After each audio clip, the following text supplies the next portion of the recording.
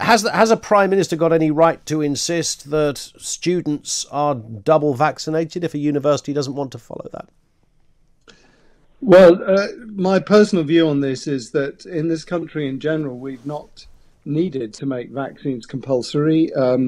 By providing them free of charge, giving people good information, and making it essentially easy and straightforward, people generally speaking make the right decision and get vaccinated. So I suppose my instincts for students, certainly in my university in Bristol, would be to provide vaccination, to make it very clear to them why it's a good idea for them personally, and also for their colleagues and their friends and for the institution to do so, and expect them to come forward and be immunized.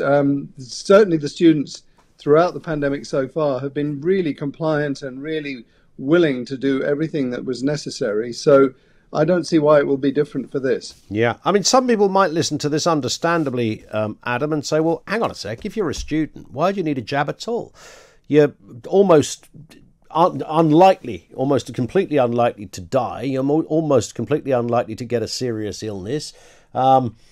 So why bother? I mean, the world of medicine usually resists giving any kind of pharmaceutical unless you really, really have to. Yeah, absolutely right. We shouldn't be doing things unnecessarily. On the other hand, there are a couple of very good reasons why young people, whether they're students or not, should be thinking hard about getting these vaccines. The first is that, unfortunately, at the moment, we are now seeing young people coming into hospital, certainly in Bristol, people under the age of 30 with no other previous health problems, but getting sick enough with COVID to need oxygen and, in one or two cases, even intensive care. So it's not like there's no risk at all. But the other side to it is that it's becoming clear that these vaccines don't just protect you as an individual, they actually reduce your risks of passing the infection on to others.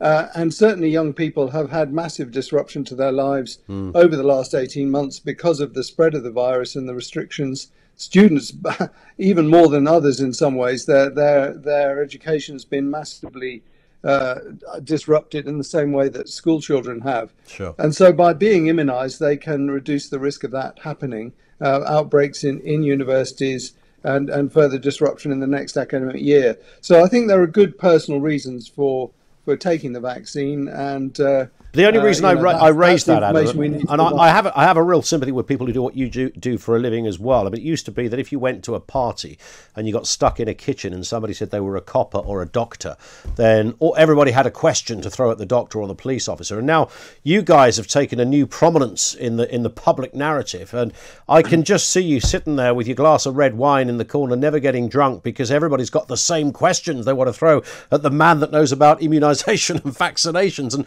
I'm sure you get lots of this, but you can understand why some people, Adam, perhaps scratch their head and think, hang on, that still doesn't make sense, because most people are double jab, all the vulnerable people are double jab. Young people aren't really statistically going to die or get ill. Why are we doing this? Yeah, it's perfectly reasonable for you to say this, because it is a puzzling phenomenon. And the truth is that we constantly tell people to get immunized or to have their children immunized so that they or their child doesn't get sick. And we fail to explain adequately that it's not as simple as that, and that this really is a team effort for just about all of the vaccines that we use. So, for example, we immunize our children against measles, and measles disappears. We don't immunize the entire population. We just immunize the kids. That's enough to stop measles circulating, and all the other people around, including the adults who've never had measles, don't get measles. So it's a joint effort, and it's only when enough people get vaccinated that the problems of these infectious diseases go away. It's not a matter of individuals, it's a matter of everyone's in it together, just like every other aspect of this pandemic. So it doesn't, so in the theory of it, of a vaccination for this particular virus is that it requires mass immunization, not pick and choose, as it were. Absolutely. In the end, no vaccine's 100% effective, and it's only when we get the immunity in the population high enough that the virus runs out of people to infect that the problem's really solved. Do you see that? Do you see us that happening? Because there's a theory that this is with us forever. It could just mutate, and we keep going around in this strange circle. And when more people are vaccinated, or the more people are vaccinated, the virus simply thinks, hang on a second, there's no one else here to infect, so we better mutate again. Well, that does happen, of course, with flu, and I guess it will happen with this virus, but not to the extent of bringing society and our normal lives to a complete standstill the way that it has in the last year and a half.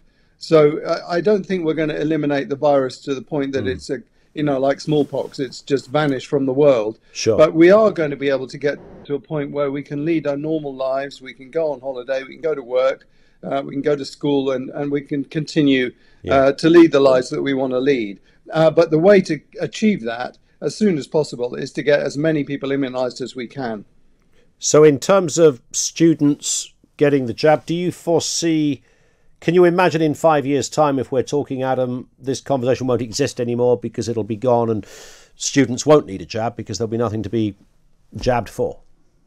I think that's certainly possible. It's hard to be completely sure at this point whether we're going to need to go on, using adapted vaccines to some extent in the population, and who in the population exactly we're going to immunize and for how long. So it's hard to be sure about that.